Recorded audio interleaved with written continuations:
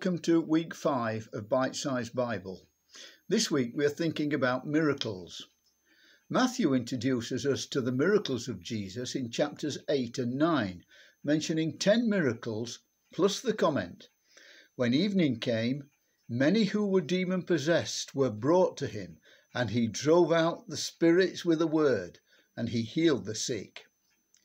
Precisely how many people Jesus touched in this way remains unknown, but Jesus' own reply to John the Baptist's question, "Are you the one who was to come, or should we expect someone else?" implies it was extensive. Jesus said, "Go back and report to John what you hear and see. The blind receive sight, the lame walk, those who have leprosy are cured, the deaf hear, and the dead are raised, and good news is preached to the poor." There is no doubt that the incidents recorded as miracles of Jesus actually happened, but many at that time and now question whether or not they were miracles. Miracles since the time began have led to disagreement and differences of opinion. Going back to the plagues of Egypt, not only did Pharaoh's heart become hard as he refused to let the Israelites go, but modern science has shown that there could easily have been causal connection between succeeding plagues, or that psychosomatic medicine today could explain some of Jesus' healings.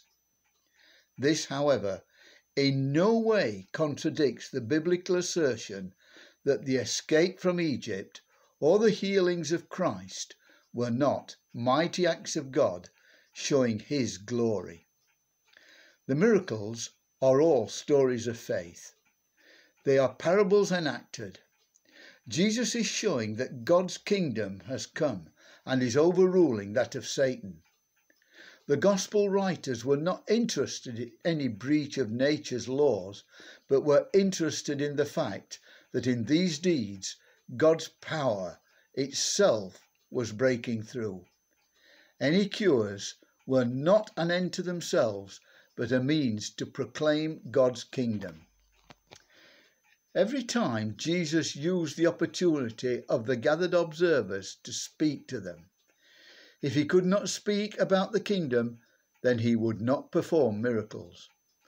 This largely explains why Jesus would not, when requested, put on a miraculous show for Herod or the Pharisees, and his problems in Nazareth, where he would not perform miracles. The problem in Nazareth was that the people would not listen. If he could not proceed with his preaching and teaching, nor would he perform the deeds that proclaimed the kingdom. Miracles were not just for the amusement of the people. In the Old Testament, the New, and today, the miracle is to show God's glory and concern for his people and lead to faith. So what are miracles? Miracles are events which dramatically reveal the living, personal nature of God, active in history as a redeemer, who saves and guides his people.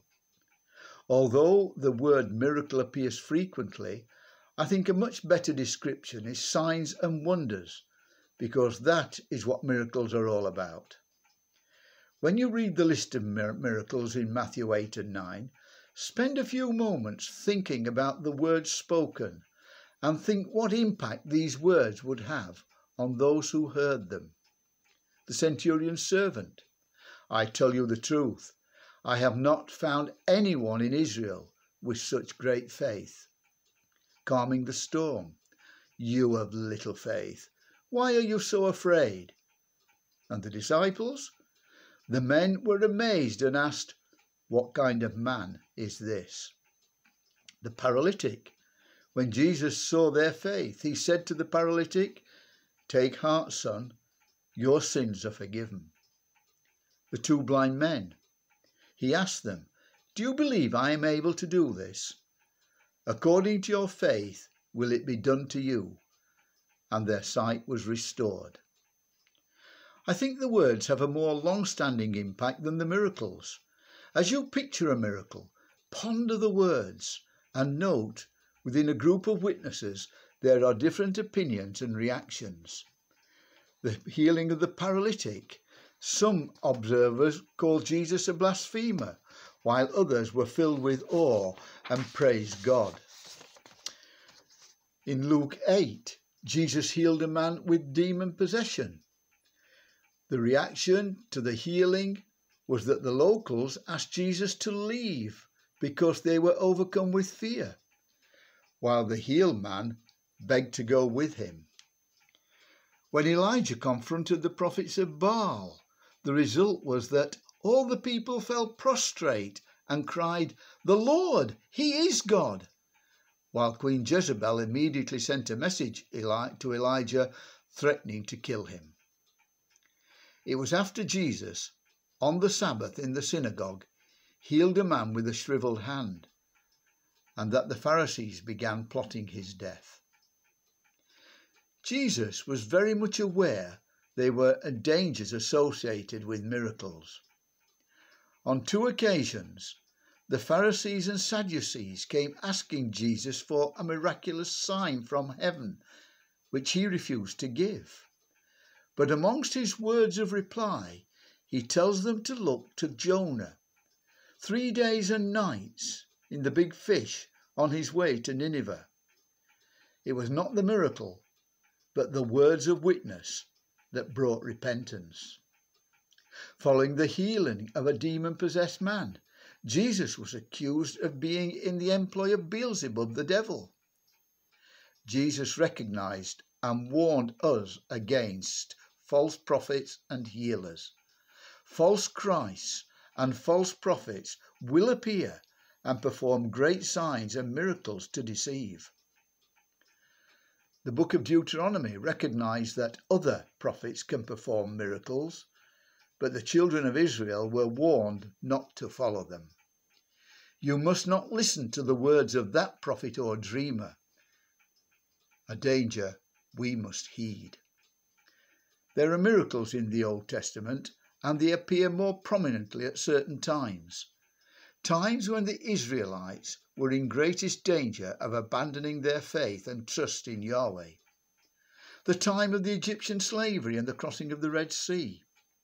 Moses and the time in the wilderness. Elijah and Elisha and the time of Israel's massive apostasy. The Babylonian captivity in the time of Daniel and Esther. The early Christian church, the beginning of the church, and the need for early growth. We must remember that miracles can be seen to prove nothing. Even in the time of Jesus, they were ambiguous.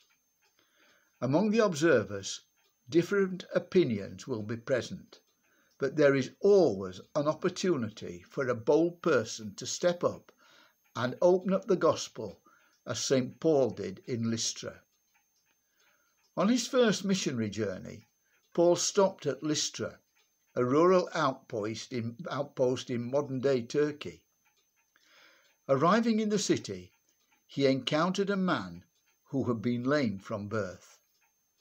The Lord used him to heal this man, and this healing amazed the whole town. Paul and Barnabas had the chance to share the gospel with many who had never heard before. But just when it looked like there was an open door for ministry, opponents arrived in the city and stoned Paul and dragged him out of the city. Left for dead, Paul abandoned the city next day. Perhaps the most telling statement concerning miracles comes from Jesus himself. He said to them, "If they do not listen to Moses and the prophets, they will not be convinced, even if someone rises from the dead," which he did a while later. Next time you see or want a miracle, remember it will only be for the glory of God and to lead others to faith through the words that you or someone else speaks.